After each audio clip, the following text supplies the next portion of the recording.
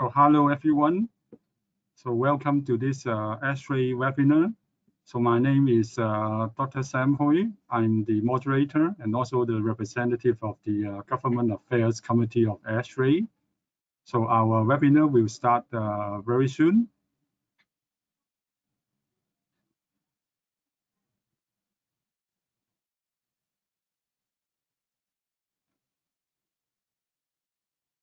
So on behalf of ASHRAE Society, we are grateful for a large number of attendees, and also we have received a large number of applicants for these webinars. Therefore, actually, we have upgrade or adjust the platform for the webinar. From webinar, actually, we are using a webcast platform to do that so that we can cater for more attendance.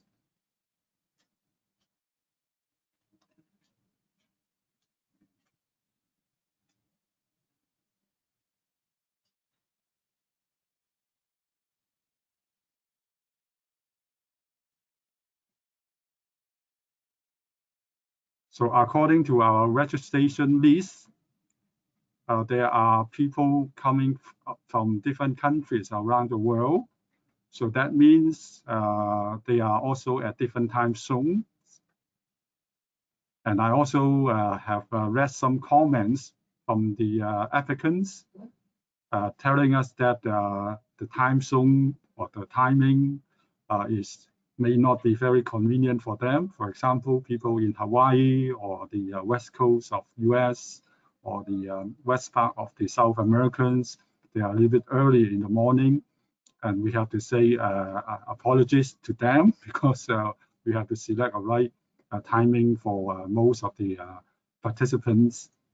But hopefully you will also enjoy this. Or if some people are not able to attend because of the timing, we will have the video recording and they can also watch the video recording of the webinar at a later time.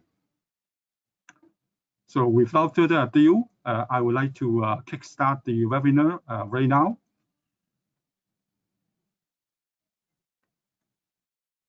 So this webinar is jointly hosted by the Government Affairs Committee and the Epidemic Task Force of ASHRAE.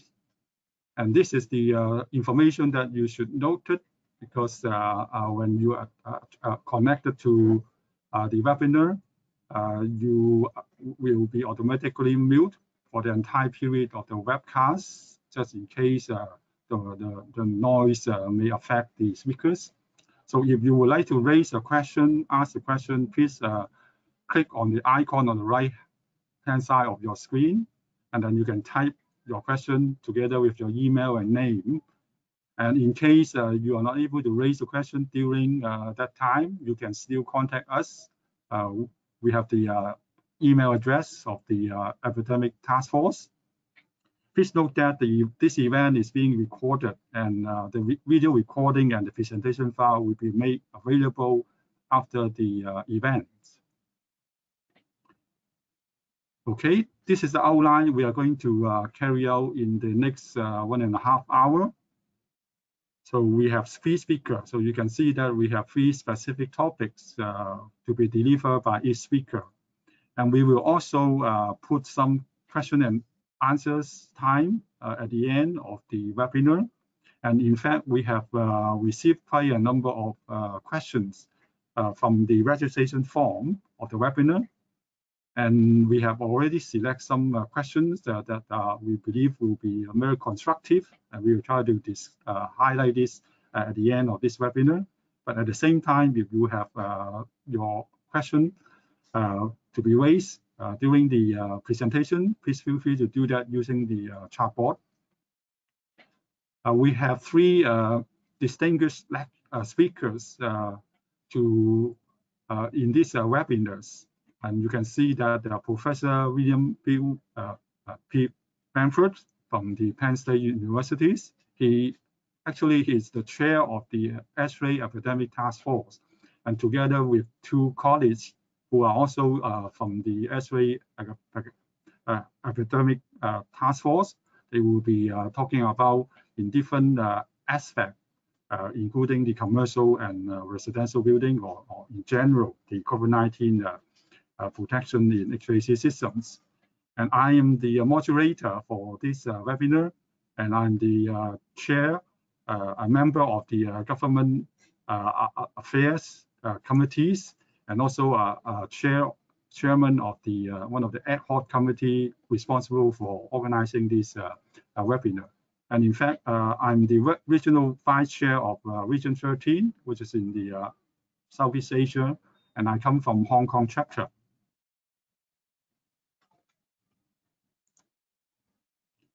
So I believe that many of the attendees are ASHRAE members. So you may still remember we start to celebrate the 125th anniversary of ASHRAE from last year in 2019. And you can see this is an overview about our society, which started in 1894.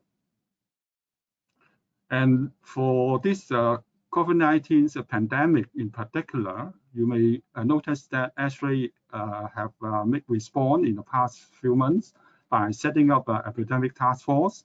And this is the some of the areas that this task force have been looking at, and they have researchers and also practitioners in the industry that try to gather useful technical resources and informations. And you can find all the technical resource information from the task force and from our society on these web links. And some of you may also be interested in the upcoming events of our society. And I have picked up a few of them, which highlight here on this slide, including the upcoming ASHRAE 2020 virtual conference. This is the first time ASHRAE trying to have virtual conference because of this pandemic, which will start next week. And among all the different technical sections, live section, there are 4 in particular related to COVID-19 that some of you may like to register for the conference and then attend or watch the video recording afterwards. And at the same time, there will be another training short course online on COVID-19 and buildings, in particular for reopening or reoccupation after lockdown, which will be held on the 8th of July. So please visit the website if you are interested to attend those activities. So as the introduction, I would also like to highlight to you some update data. You may be aware that the COVID-19 is now affecting every country in the world.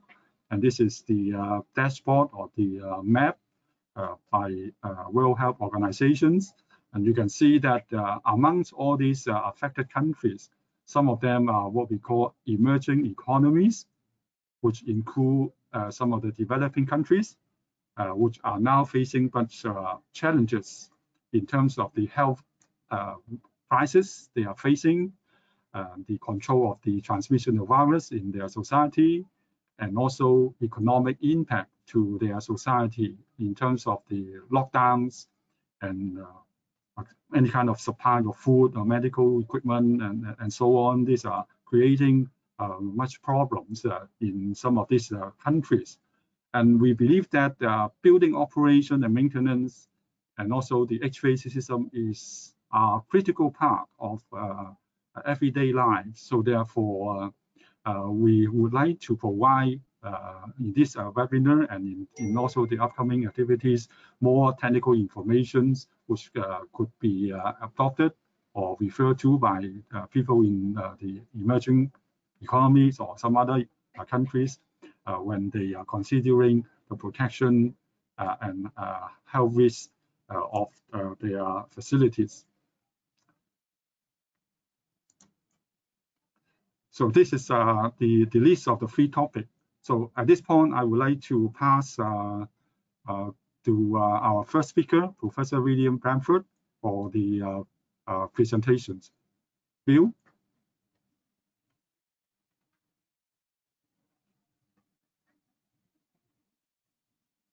Hey, thank you. Hopefully you can see my screen now. It's a real pleasure to be here at this program, an honor to be invited and say good morning to everyone because it's just a few minutes after 8 a.m. Where I am. My function here on the program is to give an overview of some of the background material so that the presentations by the other speakers specific to emerging economies will have a foundation. So my talk is about fundamentals of risk management for COVID-19. We'll start with infectious disease transmission modes. There are a number of different ways that an infectious disease can be transmitted through the air, either by large droplets over a short range or by aerosols, by smaller particles or droplets that can remain airborne for some period of time, in some cases almost indefinitely, by intermediate surface contact or fomite transfer, water and food, physical contact, and also by vectors such as mosquitoes. We're talking here today mainly about airborne transmission in its various forms, because that's what can be impacted by HVAC. HVAC can also, to some extent, impact fomite transmission, but for COVID-19, it's not thought to be one of the main modes. Risk management is something that everyone should be becoming familiar with. There's a hierarchy of controls to mitigate those various infection modes. Elimination of sources is the most important one. If we can do it, that's hard to do with an infectious disease. Engineering controls are considered to be the next most effective approach. If you can't eliminate the source, you can deal with it with HVAC systems and other means that intervene to reduce exposure. And then following that, there are administrative controls, rules and regulations, and personal protective equipment, which to some extent are viewed as being less effective because they depend on people actually implementing them. Risk management for infection requires a team approach because there are so many different factors in a building and amongst building systems that contribute to it. So where do infectious aerosols come from? Humans are the main source. Breathing, talking, singing, coughing, sneezing, all of these activities can produce aerosols, and in greatly different concentrations or amounts. Breathing is the least productive, and activities like singing produce a very large amount of aerosol. As you can see in the flow visualization of a cough there on the right-hand side. But we also have plumbing fixtures that can produce aerosols, and you can see a visualization of a toilet also on the right. And additionally, medical procedures in dentist's office and in hospitals where intubation might be done can produce aerosols. So there are lots of sources, and those are what are producing the contaminants in the air that we need to deal with. So the respiratory aerosols are initially droplets that contain water, proteins, and salts, and they cover up a wide range of sizes, as you can see in the figure on the right, which is some fairly old research, but still widely cited by Dugwood in the US in the 1940s. So these droplets dehydrate to smaller final sizes from their initial sizes, which may be as large as 1,000 microns, and many of them can remain airborne for long periods of time. There have been studies of influenza where the viral load in aerosol has been sampled that have found that half of the viral load may be in particles smaller than 5 microns, which are quite capable of staying airborne for a significant period of time. So this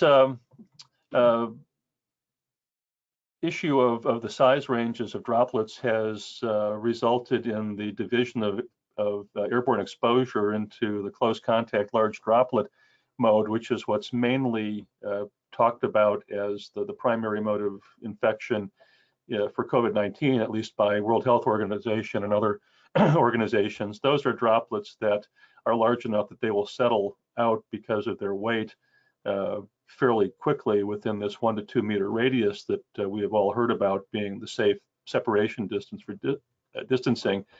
But some of the large droplets can also travel a long distance if they're produced by a cough or a sneeze and they leave the mouth and nose at high velocities. There's a lot of discussion about what is the difference or the dividing line between large and small. Some say as large as 60 microns initial diameter or 10 microns final diameter. Whether a particle can be distributed a long distance to some extent also depends on local airflow conditions. So it's a bit of a gray area, but that's the distinction that we're making here between close contact and aerosol. So SARS-CoV-2, the virus that causes the COVID-19 infection, is very closely related to the SARS-1 coronavirus that caused the SARS epidemic some years ago. It's an RNA virus that has a fatty or lipid envelope, and the size of the virus is about 120 nanometers or 0.12 microns. We often focus too much on that because given the way that viruses are shed in respiratory droplets, what's really important is the spectrum of sizes of those droplets, which are quite a bit larger. There are a lot of things we don't know about the disease transmission that would be helpful to know, the shedding rate of a typical infected person and the infectious dose. So not having that information means we're a little bit in the dark in terms of deciding exactly how much do we have to reduce airborne concentrations to control risks. That's the situation we're going to be in for some time. We also know that in the air, the virus can survive for hours and on surfaces for days, according to some of the work that's been done.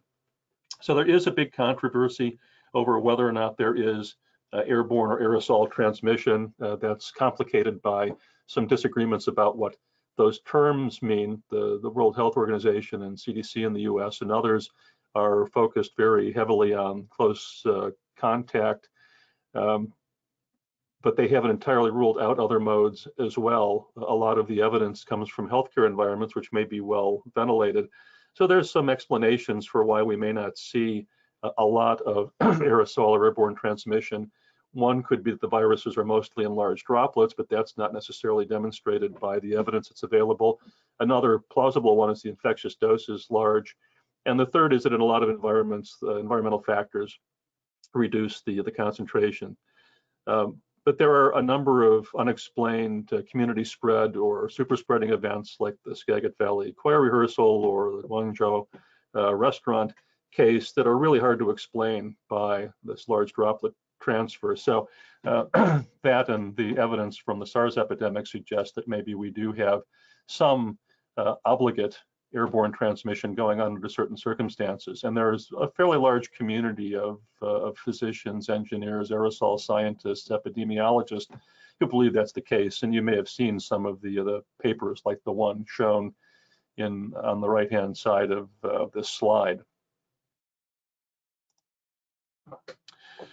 So ASHRAE, adopting what we might call the precautionary principle, and other organizations as well, REVA in Europe, for example, has taken the position that there is enough evidence of airborne or aerosol transmission that we should take measures to protect ourselves that have the effect of reducing airborne exposure.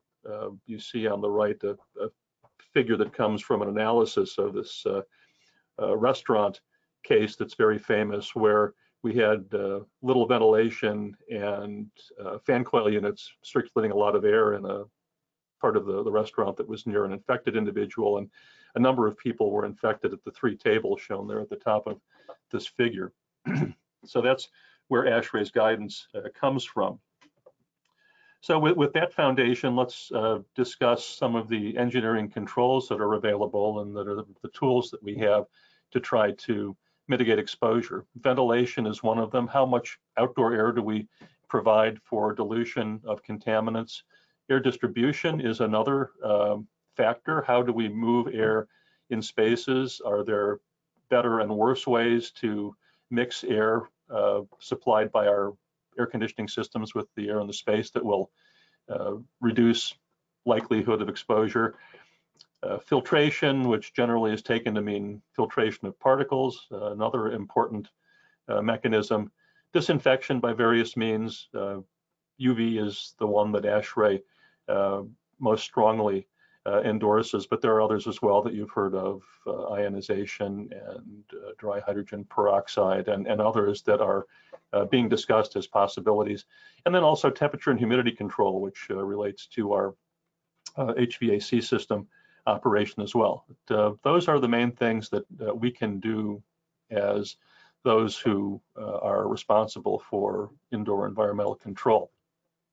So let's talk about each of these a little bit. Ventilation dilutes contaminants, and by doing so increases the exposure time that's required to acquire infectious dose. Becoming infected with a respiratory illness is somewhat like being exposed to a toxin. There's a certain amount of infectious material that we have to inhale before we have a high probability of an infection occurring. So if we lower the concentration and our breathing rate doesn't change, it takes longer time, and that's protective.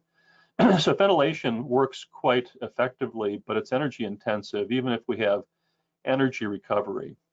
We see the impact of ventilation in the figure from a study done in a university in China some years ago, where they were looking at another coronavirus, but the one that causes the common cold, and you can see there a very clear relationship between the ventilation rate in these dormitories and the incidence of colds. So we know that it's generally effective, but it does have a negative to it in terms of energy and maybe even in terms of feasibility for some systems. Ventilation works in conjunction with exhaust, with removing contaminated air locally, and pressurization to have flow from clean to less clean spaces as a strategy for controlling risk. Air distribution can contribute if we have strong air currents that distribute larger droplets beyond the range that they would normally be a high risk factor. So if we have, for example, pedestal fans or personal fans that are in the breathing zone, or if we have a lot of unitary air conditioning equipment that produces high velocities, that has the potential to distribute the larger size droplets in that respiratory aerosol over a longer distance.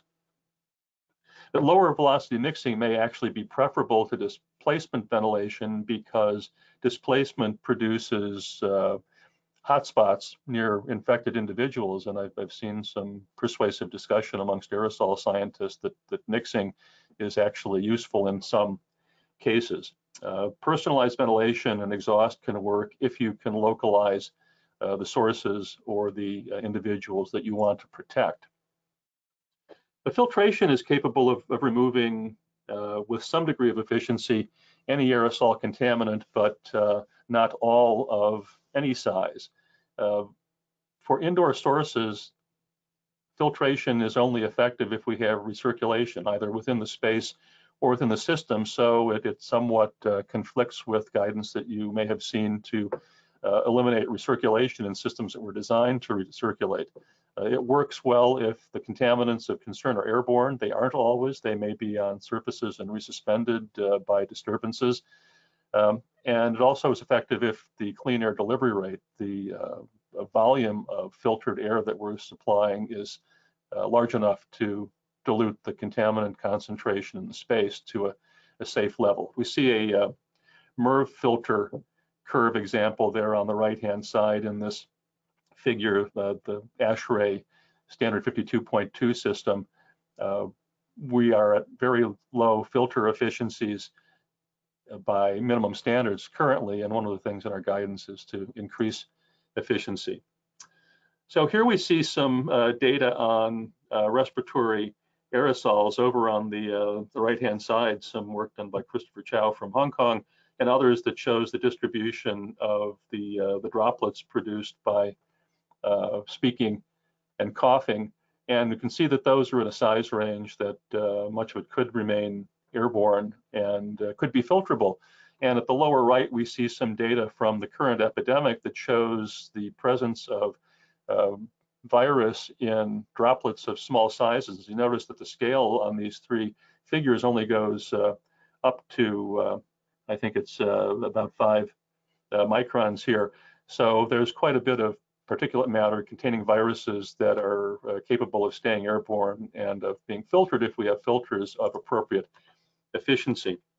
This figure comes from an interesting economic analysis by Professor Brent Stevens from the US, and it uses the Wells-Riley model of infection. What we see here is that the mean relative risk of infection on the vertical axis can be affected by filtration, the heavy black line, or by ventilation, and that as we go from lower filter efficiencies, smaller MERV numbers, to larger ones, we get a significant reduction in infection risk with not much change in the annual cost. This is dollars per year for a 5,000 square foot or 500 meter squared office building. The colored curves show the cost of doing the same thing using ventilation, and you can see that in every case, to get to the same level that a MERV filter achieves, it takes a lot more cost to do it, and that's going to be mainly energy costs. So not only the operating cost, but the energy use of the building is going to be going up. Another reason that increasing filter efficiency may be a good thing is shown here. The effects of PM 2.5 on health in general, exclusive of infectious diseases, is well known. World Health Organization has published studies about that, and we can see in the figure on the left here that if we go from a MERV 6 or 8 filter, where our ASHRAE standard 62.1 and 62.2 are currently, to 13 and 14, which is the range that's being recommended for pandemic response, we can get, on average, predicted hundreds of dollars per person per year increase in health benefits by reducing morbidity and mortality. So that's a no regrets reason for increasing filter efficiency. Now let's talk about air disinfection, and in the interest of time, I'll focus on UV light, germicidal light here. Ultraviolet light in the UVC band has been known for more than 100 years to be a disinfectant, and we have a well-developed and relatively inexpensive technology in mercury vapor lamps that produces 254 nanometer ultraviolet, which, as you can see in the figure at the bottom right, is close to the maximum germicidal effectiveness of UVC. It's perhaps at 90% of the peak effectiveness at 265. Germicidal UV works by disrupting the bonds in DNA or RNA. You can see a thymine dimer in the upper right figure formed by adenine thymine bonds being broken by photons of UV light. Enough of that damage prevents viral or bacterial replication, which is how it disinfects. Coronaviruses actually have very good UV susceptibility, so it's an excellent technology to apply as an adjunct to filtration and ventilation.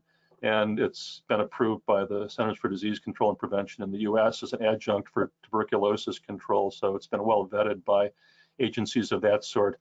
There's some interesting emerging technologies like LEDs at different wavelengths and far ultraviolet from krypton chlorine excimer lamps. The benefit of some of these technologies that are being studied is that perhaps they are safe for human exposure. 254 nanometer UV light needs to be kept away from occupants of spaces. This slide shows some typical applications. We can do upper air. UVGI is shown on the top of the figure. On the left, we see some fixtures on the wall of a large open space, break room, or something of that sort. And they're creating a disinfection zone, as shown in the figure on the upper right, where there's a significant UV fluence, and air that moves into that zone by being carried by thermal plumes or by the air distribution of an HVAC system can be disinfected and then reintroduced into the space with an effect that can be the equivalent of 10, 20, 30 air changes per hour, depending on how effectively the system is designed. Another place to put UV is in air handling units, and you can do surface disinfection of cooling coils to improve their performance, but also with sufficient intensity, this can also do air disinfection. And another use is space disinfection with devices like the UV robot, so-called, on the lower right, that can be wheeled into an unoccupied space and used to disinfect it between uses. So there's some interesting trade-offs between ventilation, filtration, and air cleaning.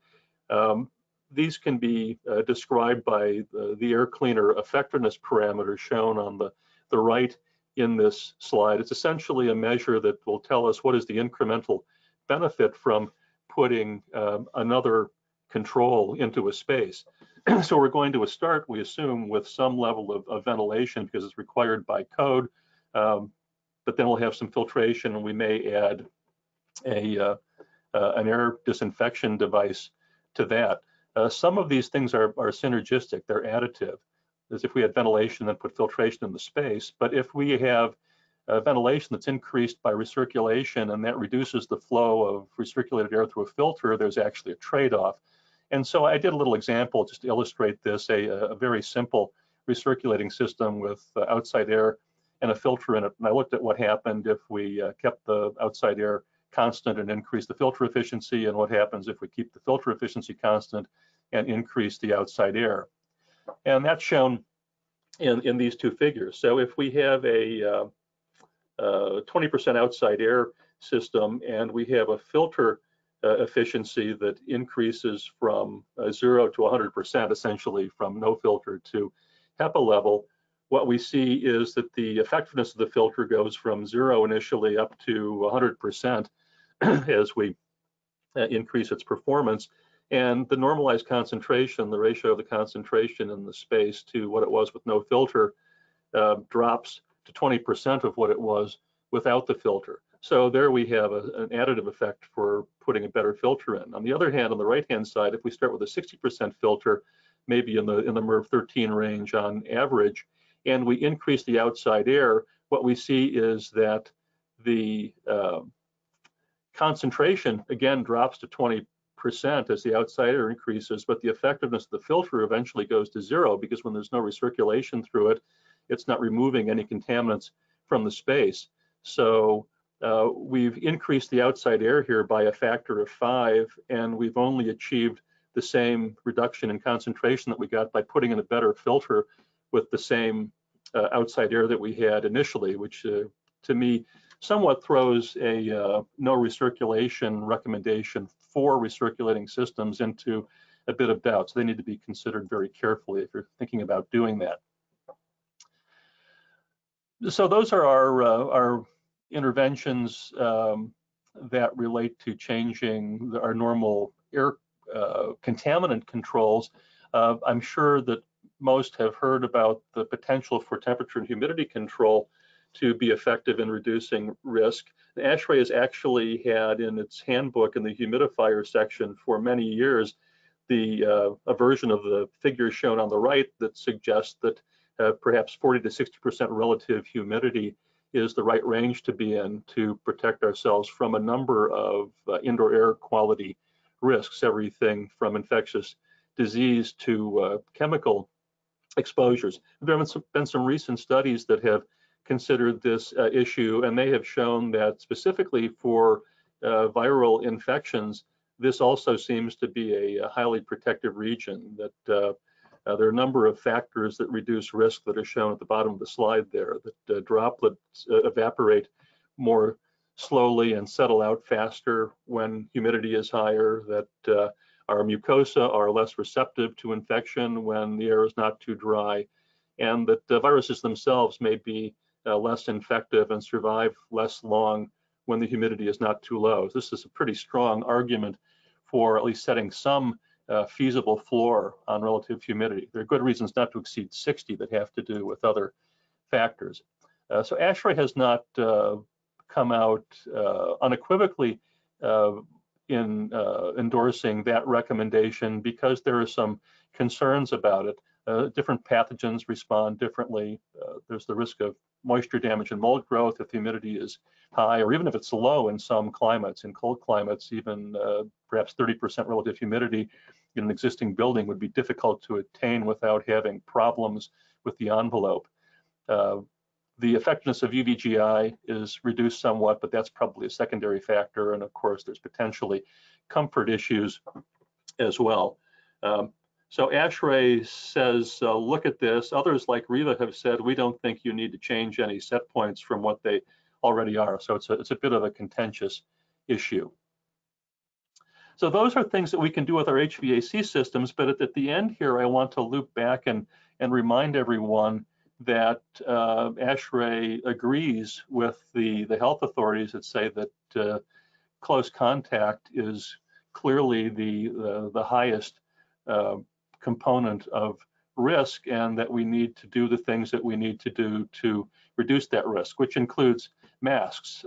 Masks can vary from N95s that protect the wearer if they're fitted properly, to cloth masks that mainly protect others. So in one case, PPE is, or a mask is PPE, but in others it might be a source control or engineering control. You can see the effect of a cloth mask in the figure on the right there that was produced by a researcher at NIST that shows that it greatly reduces the extent of the jet that's produced by a cough. So it's a good thing for us to wear our masks. And this figure from a recent paper that was published analyzing the effectiveness of masks shows that even if we have just simple cloth masks that block particles being expelled by coughing and sneezing and other activities, and if a lot of people do it with a moderate amount of adherence and moderate efficacy, we can get the R0 for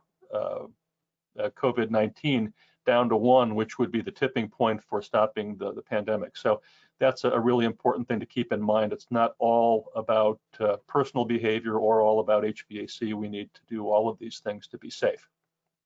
So to summarize, the HVAC system interventions we can do are mainly reducing this residual risk of aerosol and airborne transmission that may occur in some cases.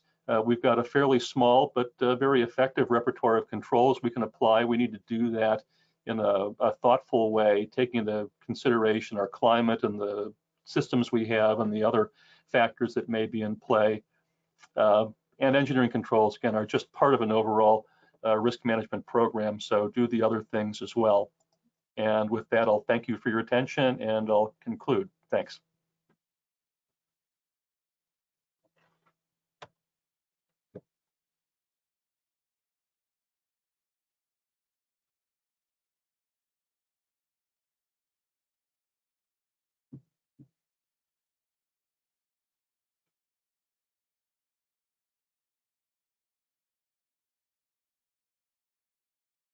Hello, the next section, this is Leung. The next section will be commercial building.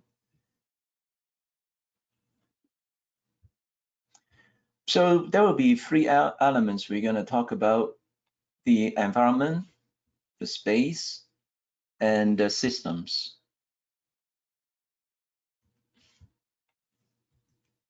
So environment. So summer's coming in a few days, so it's a good time to go outdoor. And the good news here is, according to this paper, majority of the cases that people got infected by the COVID-19 is actually indoor. They did a study of over 7,300 cases, and they find only 2 cases are outdoor. So one of the things about commercial building maybe have the tenants to spend more time outdoor during lunchtime, maybe even have some meetings outdoor. Under sunshine in the summer is good. This is a study done by US Biodefense Department.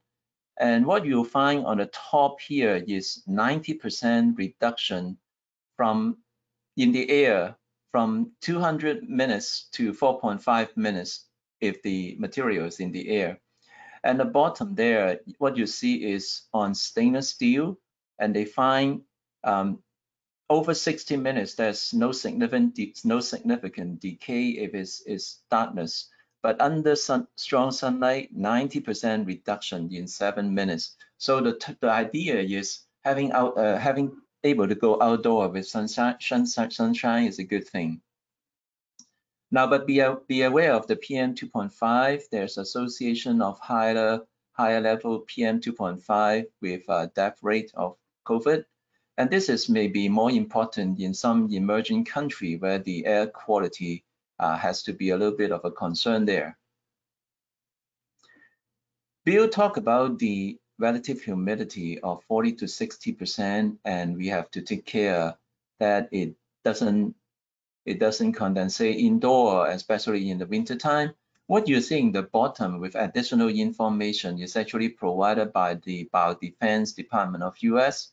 We did a curve fitting of the data they provide us, and what you see is roughly about 60% or so. This is specific to SARS-CoV-2. It looks like it reacts to the relative humidity and is bottoming around that 60% area. Cold environment is not as good for us because the virus tend to stay longer more stable in the cold environment. So in office environment, what you want to think about is, for example, you have refrigerator or places that are colder and drier. You may want to be more concerned about that. This is a recent study indicating the importance of the floor, which is not surprising. This study is about patient room, and they find the most material on the floor. Thinking about this is a droplet transmitted disease primarily, so it shouldn't be surprised that there are elements on the floor. So think about how we're going to clean the floor and don't resuspend the elements. As we know, normal carpets tend to hold a lot more dust and elements of different sizes. So far, we roughly talk about the environment in terms of outdoor and indoor. What are the elements that we want to think about? The next section, we touch on the spaces. This is from CDC suggesting no matter in what space, per bill talk about the importance of having protection devices. CDC mentioned that all employees should wear a cloth face covering to cover their nose and mouth in all areas of the business. Coming into the lobby, this is actually our own office in Shanghai. And it's not uncommon that you will see in some area of the world, they have actually this infrared detection device to make sure your temperature is not high. Now, you probably heard a lot of these people are asymptomatic. So what's the point of having this device here? Usually, those asymptomatic people can carry the virus, but the people who are symptomatic tend to be much stronger infector of the others. So having an infrared device to identify the people that have high temperature does, identify those people that are, already symptomatic and maybe more dangerous compared to the asymptomatic people. Some even have device like this. Bill mentioned toilet. In this case, again, is the patient room study. They did find the elements in the toilet, so we need to be a little bit careful about dealing with the toilet, including the continuous exhaust of the toilet, and also hold door open. There are devices out there right now to tell you how to keep social distancing inside the toilet, and make sure you know how many people are inside the toilet before you enter. But the good news, maybe a little bit of good news here, is this case you might have seen in the past is the Korea call center. The good thing about it is there's an infection outbreak in the building, but majority of the cases, actually 94 of them out of 97, are set in the same floor. And they actually more concentrated in one area of the floor. So obviously they share the toilet, they share the elevator, they share the amenities in the building, but we didn't see the entire building get infected. In fact, the cases, majority of the cases are concentrated in the corner. That suggests maybe droplet is actually a very important element in this transmission.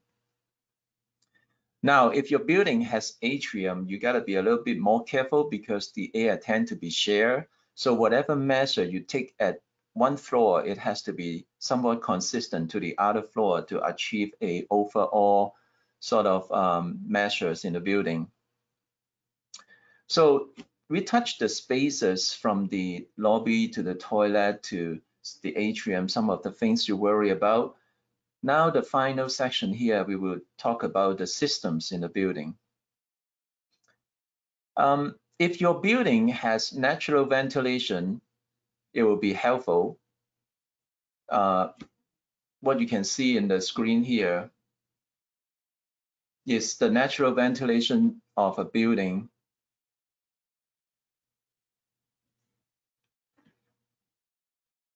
And moving into the different system in the building, if you have a radiant system that doesn't recirculate air, just pump fresh air into the building, that's obviously good.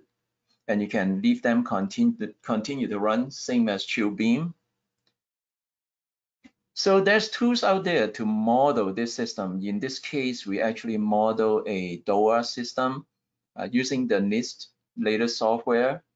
So what you're seeing on the screen, the blue is actually the occupancy. Every hour, the person spend 10 minutes inside the room, right? So, and the room has an emission in there, so he's not constantly exposed to it. So every 10 minutes on the hour. And the green line is the and the green line is actually the total exposure of the day, and the blue line is the exposure concentration. You can see as the day go by, the integrated exposure is higher. And we'll come back to this chart later to compare to different system. Now, there's another types of DOAs that recirculate air. For example, you have a DOAs with a fan coil unit or VRF in the space. This type of DOA system, we have to be a little bit careful. Bill mentioned the restaurant in China. In that case, there's a person, A1 is infected, but he's asymptomatic. And then he actually spread the virus onto the other people inside the restaurant because the airflow enhanced the distance of the transfer. So the point here is if you have a VRF system with no filtering, no outside air, and tend to recirculate air, make sure you understand the airflow, that it doesn't carry from one person to the other for prolonged period of time. And then, of course, there are VAV system. In the case of VAV system, this is a VAV system with minimum outside air. And they tend to return air back to the unit. Now, in this case, if you have an enhanced filter like MERV 13, it will help to minimize the amount of material in the air.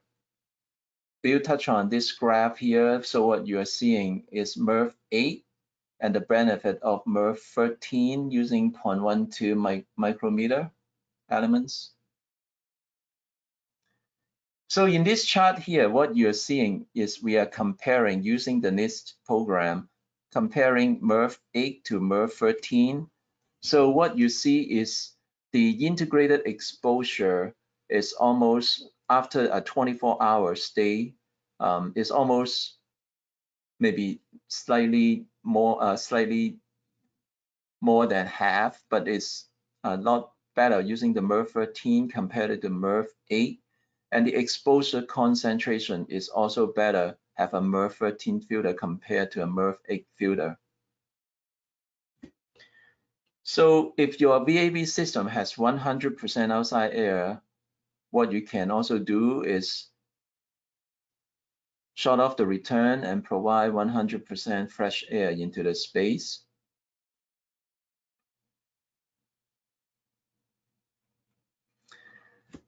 Now, what you are seeing here is comparing MERV 8 to 100% outside air.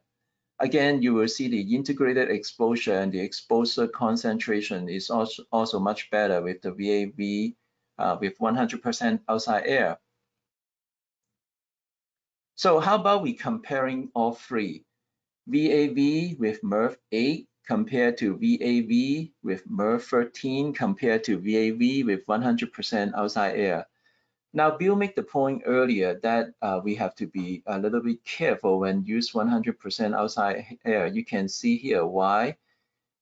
Because the VAV with MERV 13, the benefit is actually very close to the VAV with 100% outside air. In this case, the VAV with 100% outside air may be slightly better, but not by a whole lot. So they are very close to each other, but MERV 13 is doing much of the job already. And they are both VAV with MERV 13 or VAV with 100% outside air, still significantly better than a VAV with MERV 8. So there may be another discussion out there you hear is how about DOAs compared to VAV system? So this is a case of using DOAs compared to VAV system. Now in this case, with the whole day's exposure, the VAV with MERV 8 and VAV with MERV 13 actually is slightly better. And the reason is because they continuously recirculate the air through a much higher grade filter. Now, but this is only one case, of course, so we have to be a little bit careful. But there are certainly cases that indicate the VAV system can potentially be better because they're recirculating everything, especially in the lower case through a MERV 13 filter. So, but then you have to, this is average in the room, so we have to also think about what about close distances and all that information. So when we look at these numbers here, we have to bear in mind that this is kind of the average of the room, not a specific location. UVC light is important, and we can, and Bill went through that a lot already. That's something that we can use to enhance the room. And there are also a bunch of emergent technology we can use in our buildings, but this may need a little bit more science to completely understand what exactly can they do. Moving beyond the COVID-19, so there are actually other elements that can derail our health in the future. Pandemic is number 3, according to World Health Organization. Chronic diseases is number 2, and climate change is actually number 1. Those are the top 3 elements that can derail our future in terms of health. But the good news there is maybe we can look for the highest common multiple. For example, the particulates in the air. If we have good filter, we can help in pandemic. We can help to improve the air quality to avoid the PM 2.5 of chronic diseases, or avoid some of the fire and these particulates that come into our building. So maybe one element we can start think about is what are these highest common multiple that can do multiple things that can keep our buildings healthier in the future. Thank you.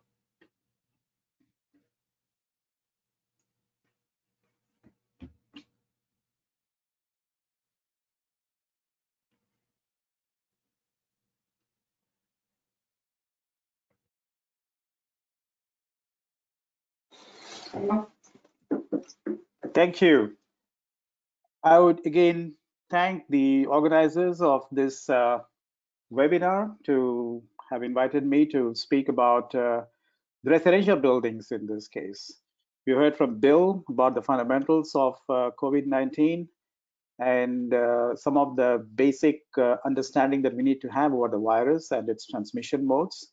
And Luke has taken us through all the issues and what we could do with commercial buildings. And I would like to spend some time, the rest of the time in this webinar, on the residential buildings. So I'm going to just start off with this slide that Bill had showed right in his early part of the presentation. If we look at the infection control hierarchy, obviously right at the top, if you can eliminate the pathogen, that's ideal. Then we go down the line, down the pyramid, so to speak, down to the personal protection equipment. Again, the focus, even in terms of the residential buildings, would be on engineering controls. So again, the talk that I'm going to have with you for the next few minutes will be on what sort of things do we know about existing residential building situation. I'm going to sort of take you through with information that we currently know about the ventilation rates and what sort of exposure levels that are likely to occur, not just in terms of the viral infectious aerosols, but generally in terms of any contaminant inside. We've seen this before in, I believe it is Bill's slides, and it was also reiterated when Luke was talking about. We look at ventilation as being one of the primary means of achieving dilution of indoor contaminants. Of course, there are other ways you remove the source, and that's even better. But let's look at ventilation as the means of dilution of indoor contaminants.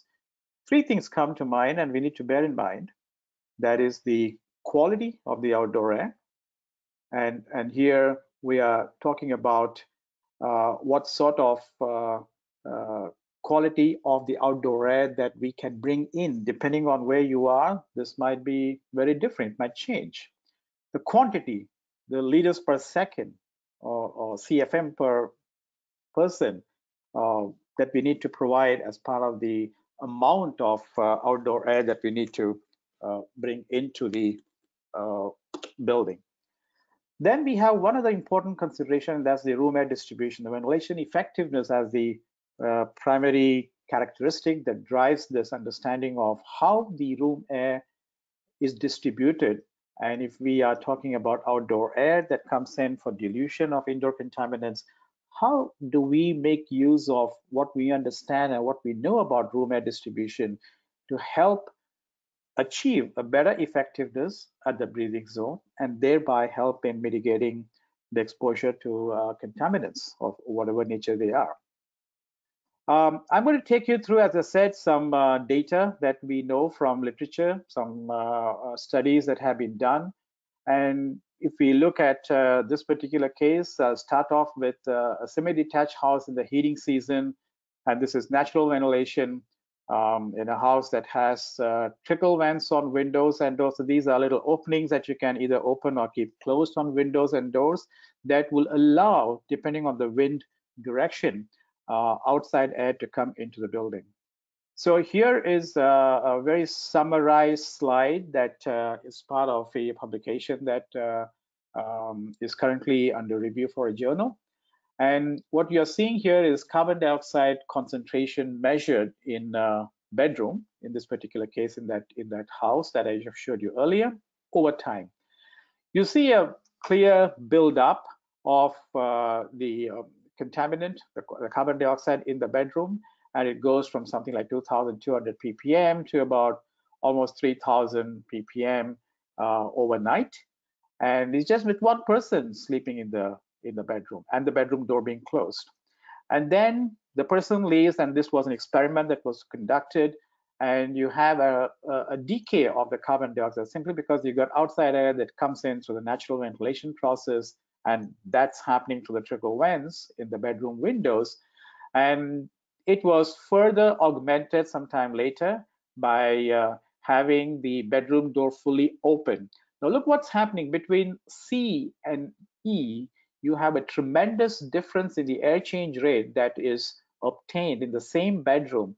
Keeping the door open is very good. It helps to dilute the bedroom contaminants. So even if you're talking about rooms within a house and the type of spaces that you'll be spending more time, like in a bedroom in the night and that sort of spaces, keeping the door open in a naturally ventilated building or a house appears to be much better than keeping the door closed. And then if you can augment that further with exhaust ventilation, so you got a bathroom exhaust that gets turned on, or you have a kitchen hood that's also turned on at an appropriate time, then you notice that the air change rate improves even better. So this is just to give you an idea that natural ventilation by itself will not be very effective unless we are able to direct that air into the house, either by proper openings on different sides, facades of the house, or augmenting that with more assisted with better extraction through bathroom exhaust fans or kitchen hood extract. I'm going to take you through another example, this time in a tropical setting, typical setting that a lot of us in Asia would be familiar with. You've got an apartment, a high-rise apartment where you have a lot of multi-split system fan coil units. These are split system units, basically, DX, direct expansion driven. And if you look at this particular slide, this is an apartment master bedroom where you have the opportunity to make use of an exhaust fan that is fitted in the bathroom window. So this slide is something that I like to discuss. It's again part of something that we did quite some years back. And what you're seeing here is the measured CO2 level on the y-axis and time on the x-axis. There are two parts to this experiment that you're seeing here. The first part is about a very focused experiment where we had people occupying that bedroom just to provide carbon dioxide as a buildup of tracer gas, if you like. So they offered whatever CO2 buildup could occur, and then they left. So the 4 adults, they left, and as soon as they leave, you notice that there is a sort of a drop in the CO2 decay, and that's happening because we did two things. We did one where there was no exhaust fan in operation, and then another experiment with the exhaust fan in operation. With the fan on, you find the ACH, the air change per hour, is about 1.96, almost 2. The other one is 1/6. It's about 0.32. So clearly, having an extraction, we know from first principles, from our understanding, it would help. And here is a case where it was clearly proven. Now we take it further as an experiment into the night, the entire night as an experimental duration. We notice here that when it was occupied by 2 adults and a child, the buildup, probably in about 6 to 7 hours, it reaches about 3,000 ppm. And that is not unusual. A lot of these buildings do have a fair amount of air tightness because buildings are being increasingly made airtight from energy consideration, which is a good thing to have, but it also leads to buildup of contaminants, and in this case, CO2 as an indicator that we are looking at. And notice again, when the exhaust fan is switched on, the decay occurs quite rapidly. So the benefit of having an extraction provided in the bedroom or in the house itself, like in the previous case that we saw in the heating season situation, it helps. So 2 examples, one from heating season, one from cooling season, is just to lay the background that we need to understand what's happening in naturally ventilated residential buildings, and especially when we start to enclose them and start using other means of environmental control for thermal comfort. A quick kind of brush overview of the standard 62.2. Most of you would be quite familiar with it. Depending on the floor area, the dwelling floor area, and the number of bedrooms in the dwelling, we have the ventilation rate in terms of liters per second on this slide. And it is very clear for any given area, dwelling floor area, if you have more number of bedrooms, you need to provide more ventilation rate. That's understandable because when you have more bedrooms and you're going to sort of close some of the doors, you want to be able to make sure that there's at least some ventilation that can reach different parts of the dwelling. So this is just to give you an overview of how the ventilation rate is provided as a provision in the standard. If we look at the European standard, the SEN standard 16798, 2019 version, what you're seeing here is the design delta CO2. That means the CO2 level above the outdoors. And if you take the outdoors as about 400 ppm, so this is telling you how much more above that you can have in the house. And the European standard has both the living rooms as well as the bedrooms. And you notice here that the bedroom requirement is a little bit more stringent. In other words, you need to actually have a better ventilation provision in the bedrooms in order to be able to keep those CO2 levels lower. SEN standard also has extraction airflow rates, the sort of thing that we discussed earlier for exhaust ventilation.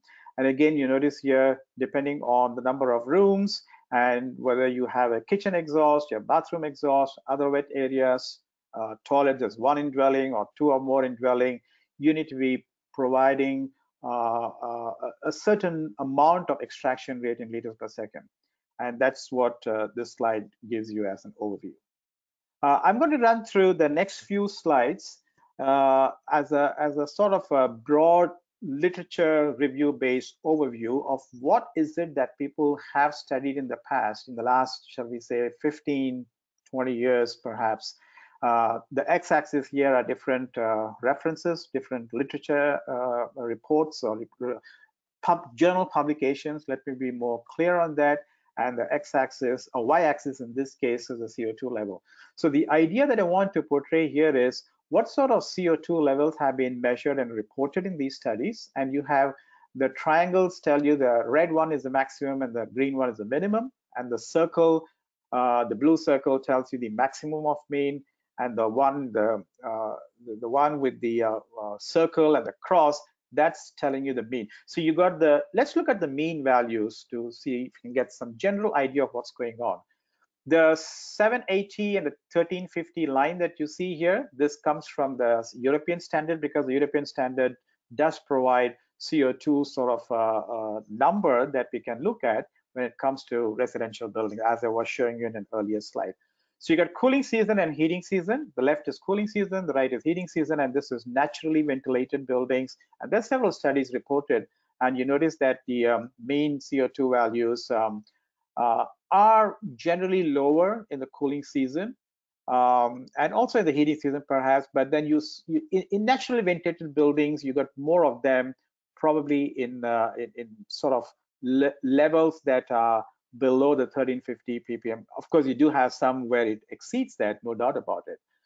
This is the mechanically ventilated buildings. It's also equally good, because when you have mechanically ventilated buildings, you would find that there's a clear provision, mechanical provision of bringing the outdoor air into the rooms, into the bedrooms. We are specifically looking at the bedrooms situation here. That's what this overview study was done about. And again, you notice here that the mean values are much, much lower than the earlier case with the naturally ventilated buildings. So the MV, as we would expect with the mechanical ventilation, makes things much better. We now look at the air change rates. Now, notice that the air change rates, again, as comparison points, I've got the pink numbers, 0.2 and 0.7. That's coming from some kind of estimate based on the ASHRAE provisions in terms of how much ventilation we need to provide. So 0.2 is on the lower side and 0.7 is on the upper side. That's kind of a range within which all those different dwelling areas and number of bedroom-based ventilation rates comes to. And the purple or blue lines, blue numbers that you want to call, the 0.4 air change per hour to 0.7, that comes from the European standard, the SEN standard. Now, you also see something above on this plot, that's the orange numbers, the 2.92 and the 1.2. This is for the bedrooms. Now, the European standard, the SEN standard, actually talks about air change provisions for bedrooms, in addition to what they mentioned about the whole house. So you notice here that for bedrooms, the requirement is much higher. And that's simply because you want to be able to maintain a much lower CO2 level. In other words, have a better ventilation provision in the bedrooms. So the three numbers that you see for the Europeans, the higher air change is for the category 1 building. This is the best in class building. And then you have 2 and the 1.2 sort of thing that's gradually decreasing in terms of how you look at them as class of buildings. So if you look at the bedroom ventilation, you notice here in terms of air change per hour, pretty much most of the studies reported don't get there, and they are quite low compared to what you would expect based on the European standard. But then again, if you start looking at what is generally seen for naturally ventilated buildings, something like 0.5, 0.6 air change per hour, in the heating season, you notice that a lot of the means are about that number or slightly, within that number. So there's a lot more that one could expect to accomplish in naturally ventilated settings, in heating season especially, and also in cooling season. If you look at it, there's a lot of the means that occur in the line above the 0.7 even, and that's probably because in the cooling season or in tropical settings, the more warmer settings, you're probably going to have more of your windows and doors open in the house. So you help to you aim to achieve a good cross ventilation through the different rooms and in the house or in the apartment. Mechanically ventilated, again, you notice here that in the heating season, a lot of them are much lower. The means are lower, and if you have in a cooling season, the mean seem to be slightly, in fact, most of the means are mean values in terms of ACR, the air change rate, are much better. So comparing between the seasons, one would want to think that in the cooling season, you're probably diluting or flushing your house more frequently, more often, in comparison to what might be happening in heating season situation. I got 2 more slides in this point of discussion, which is the air change rate in the whole dwelling. Earlier, we were looking at the bedrooms, and now if you look at the dwelling, the whole house as a whole. And then here you find that comparing with similar lines, the pink ones are the ASHRAE 62.2 base numbers, estimated air change rate numbers, and the purple ones are the European standard, as I mentioned earlier. Again, in the heating season, you notice that not all the studies reported ACRs that were even hitting that sort of 0.5 sort of number that at least we would want to expect to achieve. And in the cooling season, it turns out to be somewhat better. In fact, considerably better in some of the studies reported. And that's in mechanically ventilated buildings. Again, you find sort of means within about 0.4, 0.5 in the heating season, and in the cooling season, obviously it's even better. With this sort of an overview based on the literature information about what we see in buildings, in residential buildings, in terms of the reported air change rate and also the buildup of CO2, which can be used as an indicator of how good the ventilation is, we get an idea that in a lot of residential buildings, unless we make a concerted effort in ensuring that we have air to come into the building, either through mechanical ventilation, good amount of mechanical ventilation, or if it's naturally ventilated buildings, air them enough, open the windows enough, or if we have other means to ensure that you have a good cross ventilation, we may not actually be able to get ventilation as main means of achieving dilution, so which is something that is important and we need to be mindful of. So I'm going to sort of go towards the end of what I am talking about. I wanted to go through the ASHRAE COVID-19 preparedness website just to give you a little bit of a flavor of what you can see there on the residential building side. And here, if you notice, we have on the website, on the ASHRAE website, you've got general guidance applicable to all homes, and something that I mentioned in different kind of aspects as we went through the presentation: maintain normal thermal comfort conditions, increase the ventilation rate, and I think that's something that we should be hoping to achieve through some concerted effort. Operate the exhaust fans, and that was very clear when we saw the benefit in some of the case studies I reported, I showed you earlier. I probably didn't talk about specifically on the air cleaners part, and that's something we can look at and we should be looking at if we don't have ventilation in the house or in the specific room. We would have to look at standalone air cleaners that can help to achieve and clean the air within that room, so that if you have sort of a recirculation happening within that room, you keep the air quality in some level of reasonable control. Increase room air motion. This is something that we need to be mindful of and ensure that we have good circulation of air movement. This also helps in achieving thermal comfort, so something that we need to be bearing in mind. There are additional guidance for homes with forced air systems. We're talking about high efficiency filters, was spoken about earlier, both by Bill and Luke as well. Operate system continuously. Bill spoke about UV, GI irradiation systems, something that will help and that can be part of systems that are used in buildings, residential buildings as well. Multifamily homes, specific recommendation or guidance. Water seal in the plumbing systems in the bathrooms and toilets, important consideration. Maintain pressurization. Again, depending on how we want to maintain the pressurization, you want to keep a building in pressurization or want to keep it in isolation, depending on what the situation might be. There are some clear direction and guidance provided And I would urge participants, and I would urge those who are interested to also go and look at the ASHRAE Residences FAQ question. We got 21 questions posted on this site as of now. I am part of the Residences residential team, and this is something that we regularly meet and discuss and try to provide updated information about how one could handle in the present situation specific to the residential buildings. So in conclusion, let me just say a few remarks here.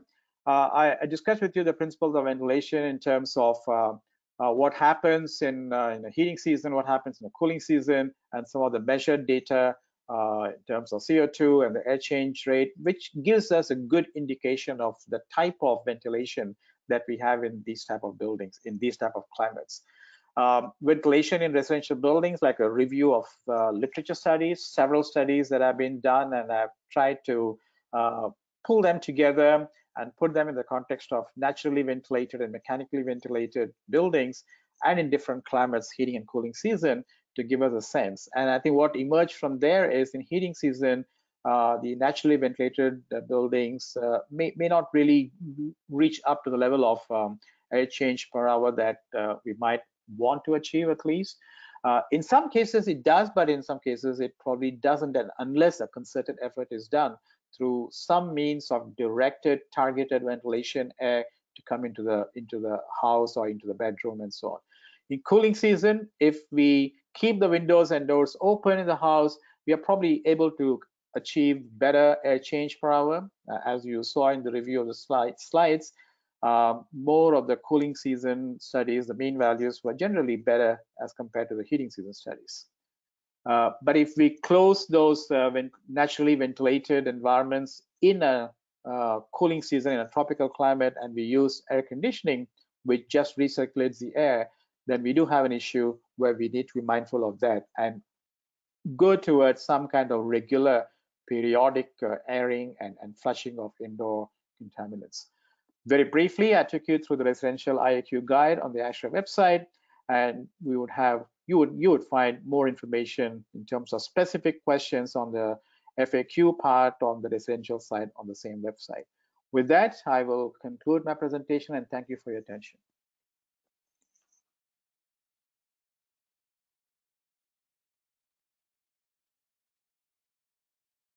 Okay, thank you very much, Chandra, for the very good informations. And now we have finished all the three presentations, and we are going to get into the Q&A sections. So I would also like to thank all the three speakers for the excellent time control, so that we have about 10 minutes left for this Q&A. So for the Q&A part, what I would like to do is we will show our faces of the speakers, and I'm trying to show my face as well. Let me share my screen. Okay.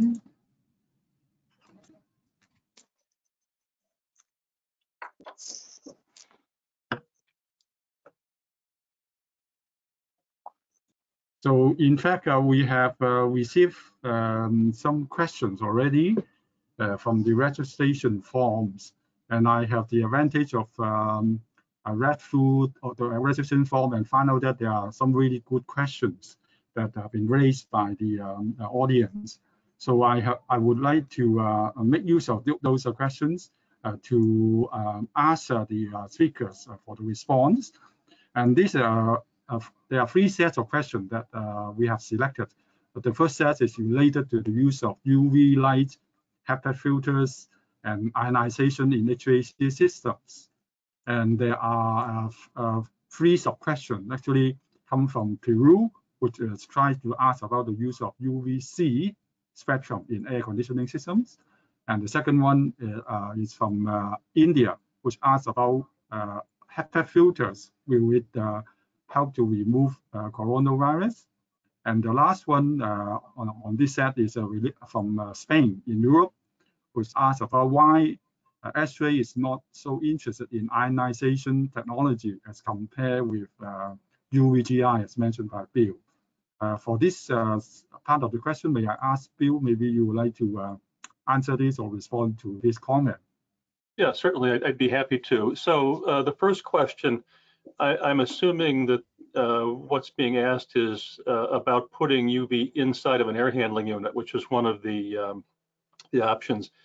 And that can be quite effective for disinfecting air, but the limitation of it is that the amount of treated air that can be provided is limited to whatever air change rate the system can provide. So if you have a VAV system, maybe that's 6 air changes per hour, more or less if you have a VAV system and the load is turned down. So it can be effective, but we haven't seen a lot of transmission of virus through air handling units. And if you have a high efficiency filter, there may not be a lot coming through that filter. On the other hand, if you put upper room inside of a space, that treats the contamination in the space more directly. And I think that in the current situation is more recommended. The second question about will HEPA filters remove coronaviruses? Yes, HEPA filters have been tested on viruses in the size range of coronavirus, but back to the point that I made earlier, that's really not the important dimension. What we're really looking at is the size distribution of droplet nuclei that are residues that are formed from respiratory aerosols, and filter efficiency is very good for those.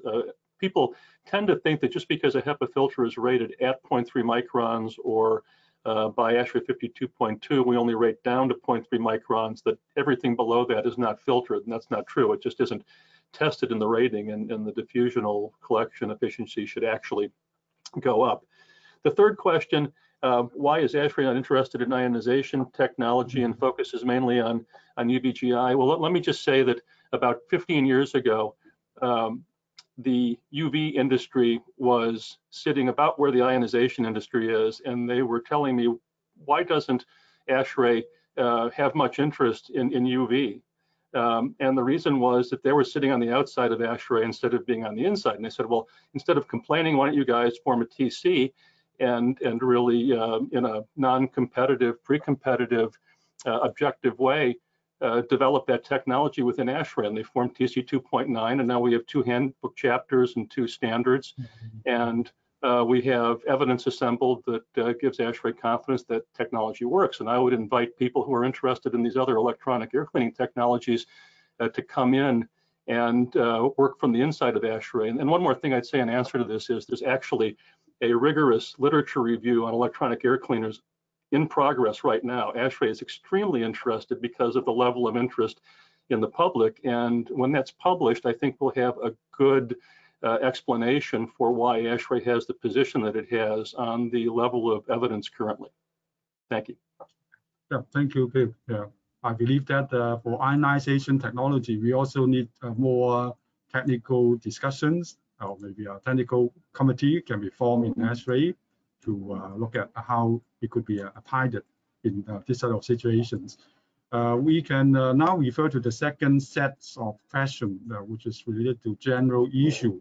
I think some of this general issue it so happened that, Luke, in your presentation, you have mentioned about a new way of arranging offices and how to get people crowded places to be free from a virus. So there are some questions raised by people from Indonesia. I think they are in a very critical situation at this moment.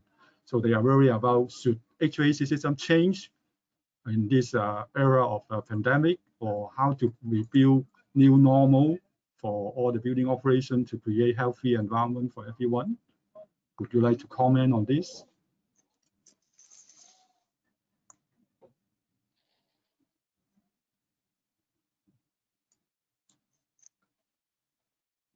Can hear you, Luke.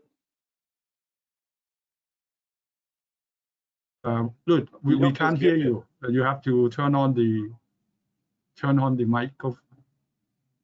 Oh, okay. Because okay, I cannot yes. unmute myself. Now you can hear me. So yeah, in the short term, there's most of the buildings will be limited to what the building has. Then in the longer term, maybe there are changes they can make For example, in the short term, let's say if you don't have enough static pressure from your fan to overcome a stronger filter, so you may be limited to maybe increase outside air or other things. In the longer term, if you can adjust the fan, another measure, maybe you can put in a stronger filter. But then there's also a true longer term is look into the future, forward looking into the future. What are the elements could be coming? And as we mentioned in the show just now, maybe one of the things is focus on the particulates in the air that not only just pandemic, but also fire, but also other issues. And think about, maybe a MERV 13 filter is actually a good place to start. And during this time, of course, if you want to change filter, the caution is maybe there are elements in there, though, like what Bill mentioned earlier, chances are we do not know the entire truth yet, but chances are the majority of the virus is in the droplets. But nevertheless, it's probably cautionary to wear proper PPE per CDC guideline to do some of this measure in the short run when we have to take care of the filter changing. Yeah, thank you, Lud, for the comment. I think not only HVAC systems, and also architectural design, and also many other of the building elements, we are looking forward to a new normal to be set up in the coming future when people are going back to. Yeah, one of the things we talk about is kind of funny in a way, because North America, in North America, majority of the toilet doesn't have a lid, but in Europe, majority of the commercial toilet actually has a lid. So we are talking about simple things like, should we think about lids in toilet in the future? Yes, I agree. Okay, we also have the first set of questions related more scientifically to aerosol, the deposition of aerosol on surfaces, no matter it's inside the lift or in the handrails or in other building surfaces. People are worrying about this, so therefore they are looking for the most effective ways to minimize this aerosol contamination. Actually, we have questions from Brazil, and one person from Singapore. He worked in the MTR, the mass transit railway system in Singapore, and I believe that he's also have some worry about this aerosol contamination. Maybe Chandra, would you like to respond to this question from Singapore and Brazil? Well, I think it goes back to the transmission modes that Bill was talking about earlier. It's very clear droplets, the larger size droplets, say, in the less than 100 microns, 20 to 100 microns, they're going to fall by gravity. The larger the size, the shorter it's going to fall. So within that 1 meter distance we're talking about, a lot of the droplet might settle. But then you have the smaller size droplets, 5 microns or smaller, even much smaller than, say, the submicron particles like 0.1 and that sort of size, less than 1 micron, I mean. So they could potentially be in the short range, the 1 to 2 meter range, but they could be airborne. So I think we are still trying to understand what is happening even within the 1 to 2 meter distance in terms of the transmission mode. There is droplets, there is airborne route that's happening within that range, and then the droplets settling on the surface, the one that you just mentioned, somebody touches it, the fomite transmission. So all of these things are happening continuously in all kind of, I suppose, enclosed environments. So Luke, your slide was very nice, the very first one, 2 outdoors, 7,000 something indoor. So that tells it clearly. So you have more chances of catching something from within an enclosed environment on all, I personally believe, a lot of us believe, on all the modes. And it's very hard to differentiate which one is contributing to the most transmission. Probably the droplets, I wouldn't disagree with that, thinking that in the short range between an infected person and a susceptible or a vulnerable person, you could have most of the droplet and the contact mode of transmission. But think about even within the context of a room, you have a room, say about 8 meters, 10 meters distance, you could have short-range airborne transmission. I mean, we would probably call that more like medium range. It's not something that's going through your ductwork and coming back into the space, but within that space itself, the 8 meters, 10 meters distance, you could have airborne transmission happening. And some of these droplets could actually go further than the 2-meter distance and settle onto other surfaces, and you could have fomite and contact transmission. So I think it's an interesting science. It's an interesting field that we are all in, and we are beginning to appreciate how important it is for our human, I suppose, activities, whatever we do. And I think each of us, as we take different, I suppose, go through our daily activities, we exercise caution at the individual level. We follow guidelines or guidance provided at the country level. I mean, if we're asked to stay home, we just stay home. And there's a good reason for that. So you minimize all the chances of some of these primary modes of transmission kicking in. And remember, elimination of source. I mean, you don't even give a chance for the source to happen for transmission to the individual. We can talk and discuss about this thing from a variety of perspectives, but I think in this particular case, the SARS-CoV-2 case, the droplets has been probably responsible for a bulk of the transmission happening that we know of so far. But I think there's reasonable, I suppose, thinking that we could have, that there could be the other modes that we can't rule out at this point in time. So we need to be mindful of how each of this, or maybe collectively all the different modes of transmission, are happening together. It's probably a kind of a long answer to a short question that you asked, but I'm not sure what else we could do at this time than be aware and be mindful of what we can do at the individual level. It's a good long answer, Chandra. Thank you. Yeah, thank you very much for your answer. In fact, in order to control the virus, for example, in some public transportation system, for example, in Hong Kong, and I also saw in Singapore, they are using some UV light on the rail of the escalators, and also they use robots to run around the place in the shopping centers in order to clean up the place before people get into. So we may need to take different types of measures, I think, to control these aerosols contaminations. Yeah, I heard about that, the UV robots going down during unoccupied hours, but I've been staying home. I haven't gone there and seen it myself. I think we can remember that the next epidemic disease may have different characteristics, and so these things that we're doing that cover all the possible transmission modes, I think, are leading us in the direction of where our standards may wind up in the future. Yeah, I think one point I would like to add here, Sam, is I think all that we have learned so far, and it's still continue to learn with this pandemic, with this coronavirus, is also putting us in the context of how can we build the resilience of building and the systems in the future.